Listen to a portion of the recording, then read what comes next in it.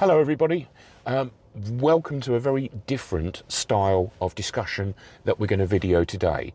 The subject is about enclosures. Now I know we've spoken about the subject many times before, and the message that very typically comes out is usually about getting in early in the process so that you can avoid costly errors in the way that your products are made and designed, and also smooth out some of the issues that you may encounter. Now today we're going to take a slightly different approach. What we're going to do today is actually visit Hammond Manufacturing and actually look directly and film directly what they do and see their process in action. So I hope you enjoy it, and as we now go into Hammond Manufacturing. Okay, we're now at Hammond and my guide today is Russell. Good to meet you, Russell. Welcome. Let's go and see Hammond. Thank you. So Russell, thanks ever so much for the opportunity to come to Hammond itself. Hammond itself is much bigger than just the UK site though that we've got here. Could you give us a bit of an insight into the Hammond, the company? Yes, of course. We're a Canadian-owned family business. We've been in existence now for 117-ish years. Wow. Started back in the previous century by a keen engineer who was developing a range of enclosures and transformers, which is primarily still the product base that we have today. We started in Europe around about 25 years ago, looking after the European market, and we serve all of Europe from our base here in Basingstoke, stocking products, delivering to the distributors, to the customers from here. Yeah, so it is significantly more than just maybe what people would see as the UK face. It's much a bigger organisation. Yes. Very much so. The product range globally is much larger, from the small plastic enclosures and miniature enclosures we do that we're so well known for in Europe, through to large steel, street side furniture, steel enclosures, 19-inch racks, power products, and a lot of other things available to everybody worldwide, but primarily sold through the US and North American operations. Yeah, I totally understand. Now, going way back, if I can take you all the way back to December 2022, you and I had a discussion, and one of the points that came out of that was that the enclosure typically is specified late in the design process, which adds to cost, which adds to other issues along the way. Has that changed? Are we in a different world? Unfortunately, no. No, it still seems to be that in many cases, let's be fair to engineers, it's not all cases, but in many cases, the development goes into the core of the product, the PCB, the active part of the thing, and the enclosure is still the secondary consideration. It becomes seen as the thing to wrap the widget in, rather than an integral part of the widget itself. And as you say, that normally then causes people problems later in the day with size restrictions on particular requirements they have, be it for sealing or EMC or protection, whatever it might be. So yeah, we would still encourage people to think about the enclosure as early in the process as possible. Yeah, I get that.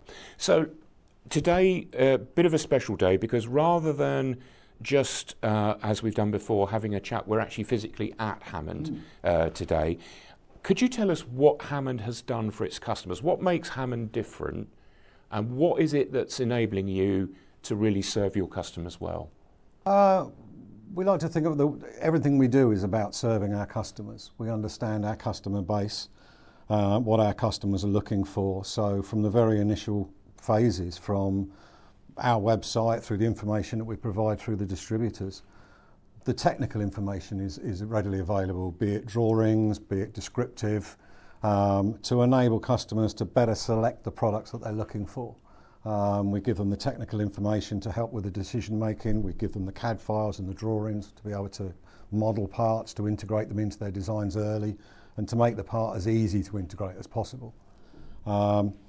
We detail accessories that are available. We detail the added services, things like modification, things like printing, things that need doing to enclosures.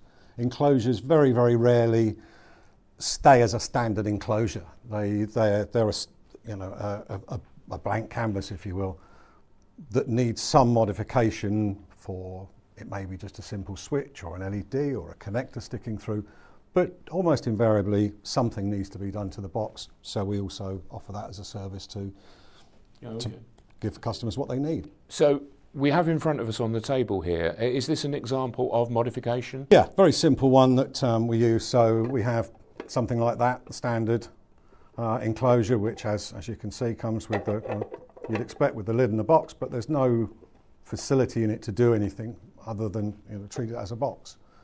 Here's an example of a modified part. So as you can see from this one now, the machining has been done. So we've got vents and we've got connector holes. So this is just an example of a typical type of thing. Holes have been put in the side for which we fitted cable glands. It's also had the internal back panel modified, and that's been machined and fitted. And this is sort of a very small example. It's got a small example of the, show it that way better, the printing on the lid. We've got digital printing in our arsenal, so we're able to print multiple colours, photoreal. It gives us an advantage over screen printing in that we can do more with it. Okay, so with the printing capability, is this something that's been led by customer demand? No, it was more through our watching the technology develop. Screen printing is still something we use. We've still got customers that only require one or two colours, so screen printing is still a cost-effective option. But as the technologies develop with inkjet printing, the capability is there to do so much more. Right. So it's as much from our side to educate the customer on what we can now do to enable them to incorporate it into their designs and things, as it is customers coming to us and saying, can you do this? We have this logo or we have this particular requirement for printing. But we find it's more flexible. It gives us more options. Okay, no, I understood. Now, obviously, one of the issues in the last few years has been the supply chain and availability. What sort of stock levels do you hold, and what sort of speed can you turn stock round? From the base here in Basingstoke, we've got extensive stocks. We're in 3 units on this particular estate currently, and 2 of those are full up with stock. So we're holding around about 3 to 4 months worth of the typical supply that customers require. That's being held in order to feed the distribution channels that we have in Europe for the products. So between them and us, stock should be always available.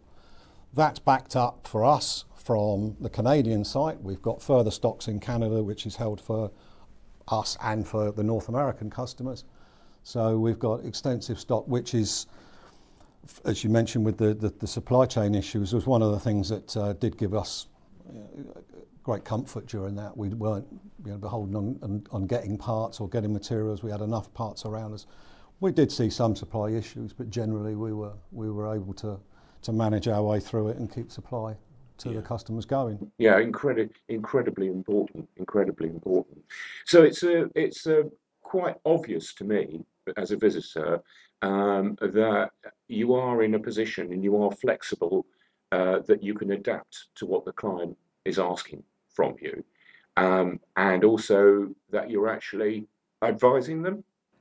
Yes, we're here for advice. It's as I mentioned earlier, we've been manufacturing enclosures for well over 100 years, and we've seen most scenarios over the years. So what might be a new issue or a new challenge to one customer could well be something we've already done with somebody else, and we've got answers, we've got some advice, and we can help steer them certainly in the right direction and help them avoid some of the many potholes that they can fall down without knowing some of the nuances of the things that we're doing. Yeah, totally. I totally understand that. And I think the real advantage that I see to that is that whatever the complication is that they're facing, if you can't directly solve it, then you seem to have the ability to steer them towards the right direction on that. Thank you, Russell.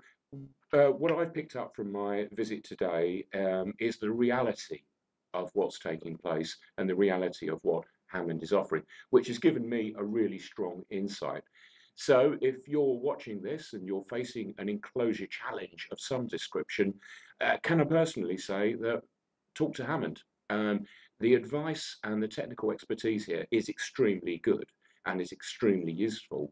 And I think one of the things that really stands out is the willingness to find a solution as well.